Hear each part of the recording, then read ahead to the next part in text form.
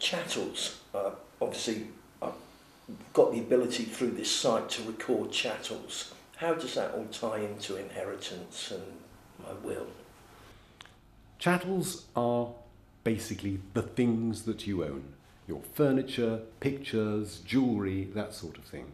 Some very lucky clients have racehorses and aeroplanes and ships, but for most of us it's the things that we own.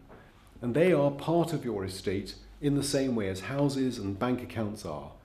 And for most people, they want to make sure that their chattels, these items, go to specific people.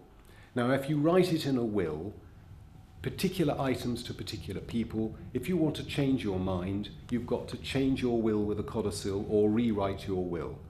But we can put a clause in your will saying that all your chattels you want to go in accordance with a memorandum of wishes. It's a side letter that's available on the site, and you can say you want particular items to go to particular people. And if you want to change your mind, as long as you've got that clause in your will in the first place, then you can change that memorandum of wishes as often as you like, however much you like, without having to change your will.